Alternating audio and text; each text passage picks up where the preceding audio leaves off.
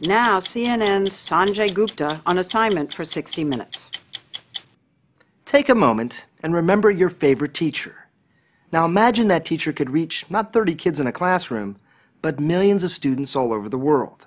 That's exactly what Sal Khan is doing on his website, Khan Academy. With digital lessons and simple exercises, he's determined to transform how we learn at every level. One of his most famous pupils, Bill Gates, says Khan, this teacher to the world, is giving us all a glimpse of the future of education. The story will continue in a moment.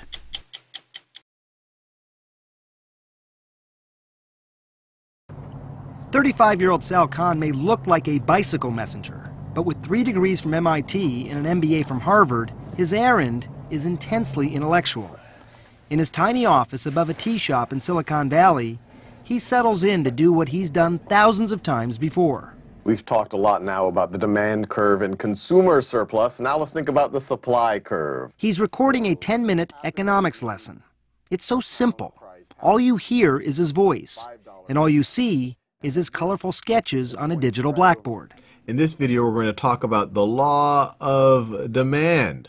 When Khan finishes the lecture, he uploads it to his website, where it joins the more than 3,000 other lessons he's done. In just a couple of years, he's gone from having a few hundred pupils to more than 4 million every month. Has it sunk in to you that you are probably the most watched teacher in the world now? Yeah, I try not to say things like that to myself. You don't want to think about it too much because it can, I think, paralyze you a little bit. So if we get rid of the percent sign, we move the decimal over. He's amassed a library of math lectures, 12 plus 4 is 16. starting with basic addition and building all the way through advanced calculus. Taking the limit as delta x approaches 0. It's the exact same thing. But he's not just a math whiz. He has this uncanny ability to break down even the most complicated subjects, including physics, biology, astronomy, history, medicine. How much reading do you do ahead of time? It depends what I'm doing. If I'm doing something that I haven't visited for a long time, since high school, I'll go buy 5 textbooks in it, and I'll try to read every textbook. I'll read whatever I can find on the internet. Let's talk about one of the most important biological processes. Sal Khan has tackled so many subjects that if you watch just one of his lectures a day, it would take over 8 years to cover it all. Huge time scales. Magnetic north is kind of the geographic location. And then let's say that this is the point x is equal to basic introduction. Light. If this does not blow your mind, you have no emotion. Did you ever think about putting yourself visually in the video? Look, if there's a human face there, especially a funny-looking human face, then it's actually hard to focus on the math. 4,000 is 2,000 times 3 is 6,000. I don't have to shave, I don't have to comb my hair. I just press record, make a video, there might be spinach in my teeth, who cares? The format is so simple. Why does it appeal to so many people? I've gotten a lot of feedback. It really does feel like I'm sitting next to the person and we're looking at the paper together. And let me get my trusty calculator out. I'm 95% of the time working through that problem real time. Or I'm thinking it through myself if I'm explaining something. And to see that it is actually sometimes a messy process, that it isn't always this clean process where you just know the answer. I think that's what people like, the kind of humanity there. It all started in 2004, when Sal Khan was working as a hedge fund analyst in Boston, and his cousin Nadia, a 7th grader in New Orleans, was struggling with algebra. He agreed to tutor her remotely and wound up posting lessons on YouTube. They helped Nadia, but then an odd thing happened. Total strangers started using them too. I started getting feedback like, my child has dyslexia and this is the only thing that's getting into him. I got letters from people saying, we're praying for you and your family. That's pretty heady stuff. People don't say that type of stuff to a hedge fund analyst normally. So in 2009, Khan quit his job and, working from a desk set up in his closet, devoted himself full-time to Khan Academy. It's a non-profit with a simple but audacious mission: to provide a free world-class education for anyone, anywhere. If that goal sounds far-fetched for a guy working in his closet, consider what happened next. There's a website that I've just been using with my kids recently called Khan Academy, K-H-A-N. Just one guy doing some unbelievable 15-minute tutorials. I was like, those videos for Nadia, not Bill Gates. I have to take a second look at some of this stuff. That's right. Bill Gates, one of the smartest and richest men in the world, was using Sal Khan's free videos to teach his own kids. 2 weeks later, I got a call from Larry Cohen, who's Bill Gates' chief of staff, and he says, you know, you might have heard, Bill's a fan. You know, I'm like shaking. I'm like, yeah, I heard, you know. and he's like, if you have time, you know, I'd love to fly you up to Seattle. And then I was looking at my calendar right then, and for the month, it's completely blank. I was like, yeah, you know, I think I could, you know, fly in, you know, between like laundry and a bath. I can just and meet with Bill. That was just 2 years ago. Today, with the help of more than $15 million in funding, much of it from the Gates Foundation and Google, Khan has been able to hire, with competitive salaries, some of the most talented engineers and designers in the country. The Khan Academy office has the intense vibe of a Silicon Valley startup. The team is working to create software they hope will transform how math is taught in American classrooms. And once they've done all of these, they really understand proper fractions.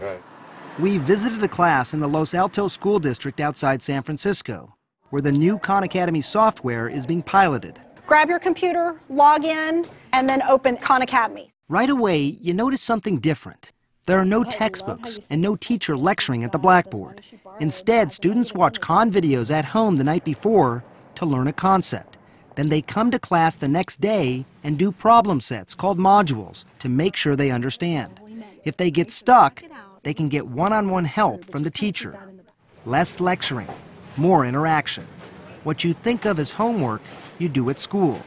And schoolwork, you do at home. It's called flipping the classroom. And 7th grader Laureen Forget says using Khan Academy at home has given her math a big boost. I'm not a big fan of textbooks. I thought that Khan Academy was a lot easier because it's on a screen, it's easy to find the concept you want to do. And now with the videos, do you find yourself rewinding it, playing it again if you need to? A lot, yeah. You do that at home? Yeah, usually when I watch a video, it's because I'm having trouble on the practices. So if I don't understand the video, I can always rewind it or pause it so that I can go back to the module and do what I learned. What's the hardest part about learning this way? I don't really think there's a hard part. Even kids who don't have a computer at home can flip the classroom. Eastside Prep in East Palo Alto keeps its computer labs open until 10 p.m. So kids like 6th grader Alex Hernandez can take as much time as they need to learn a concept.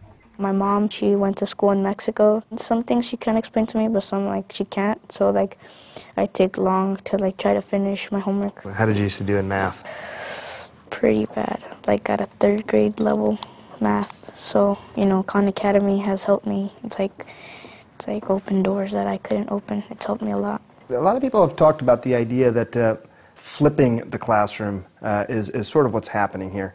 You take a little bit of issue with that. I kind of view that as a step in the direction. The ideal direction is using something like Khan Academy for every student to work at their own pace, to master concepts before moving on.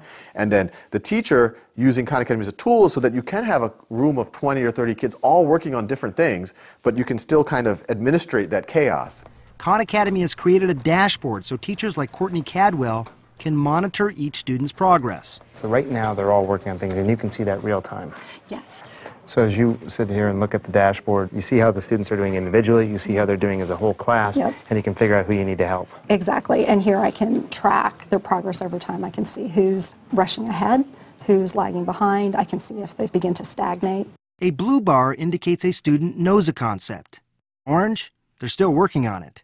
But if a red bar pops up, is kind of the red flag to tell me, hey, it's time to step in and intervene. And I can see... Oh, so you can see not only that it's red, but specifically what the problem what they missed, and you can see the number of seconds they spent on each problem.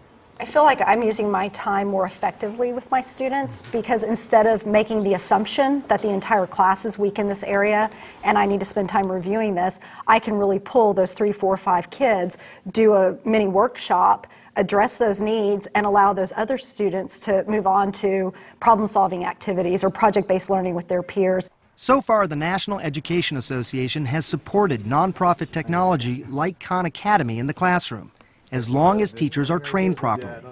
But as with any new innovation, Khan says there are always some skeptics. I've seen some subset of teachers who say, oh, what is this video thing? Live human interaction is important. And the reason why that bothers me a little bit is that, no, that's exactly what we're saying. In fact, we exactly agree with you that what we're trying to do is take the passivity out of the classroom so that you as a teacher will have more flexibility. Does it minimize the role of the teacher? Does it make it less impactful? No, I think it's the exact opposite. We kind of view teachers playing the role of more like a coach or a mentor, which once again, I personally believe is a much higher value thing than a lecturer. Khan Academy's math program is being piloted in 23 schools, mostly in California. Preliminary test scores from a handful of classrooms have shown improvements, especially for students who are struggling. Official state assessments will be available this summer. In the meantime, Chief Operating Officer Shantanu Sinha says they're gathering massive amounts of data, not just from American classrooms, but from every Khan Academy user around the world. So you could say how many problems were done over the last 24 hours? How many was it? Right now, in the last 24 hours, we had close to 1.8 million. Wow. Not total, but just one day. Just in a 24-hour period. And when you take a look at total users over the last 18 months, 41 million visits from the United States. We can look, from India. We had 1.7 million, Australia 1.4 million. Right. It is pretty amazing to think that millions of people all over the world are using Khan Academy right now. Yeah, I mean, it's a gold mine on how to understand, what paths through learning are most effective. Khan says they look at all that data and constantly make changes to their software platform. We can start fine-tuning things the way that Amazon might fine-tune their button to help you buy that book or find the book that you want, or Netflix says, what's the right movie for you? We now get to do with education. Eric Schmidt, the pioneering chairman of Google, says he's seen a lot of failed attempts to integrate technology into education, but says what Sal Khan is doing is different. Many people think they're doing something new, but they're not really changing the approach. Whereas with Saul, he said, what we're going to do is not only are we going to make these interesting 10-minute videos, but we're going to measure whether it works or not. He was the guy to sort of make this happen? Why do you think it was him and not some person who was an educator or who had a background in this area? Innovation never comes from the established institutions. It's always a graduate student or a crazy person or somebody with a great vision. Saul is that person in education, in my view. He built a platform. If that platform works, that platform could completely change education in America. 17 over 9 is equal to 1.88. Inside classrooms, it's just Khan Academy math for now. But Sal Khan believes his strategy can be used to teach subjects like history and science, and not just in elementary schools, but high schools and even colleges. But no matter how big or how successful Khan Academy gets, Sal Khan promises he'll never put a price tag on it. The for-profits have to mold themselves much more to the education establishment than we do. As a not-for-profit, we're just like, what's our mission? To educate children as well as possible. I've said it enough times, and it's in our mission statement, a free world-class education for anyone, anywhere. And that's what sixth grader Alex Hernandez says he needs. Has anyone in your family ever gone to college? No. So that's a pretty big deal for you? Think you're going to be able to do it? With help or with more studying or Khan Academy, I think I can get there. I think you can too.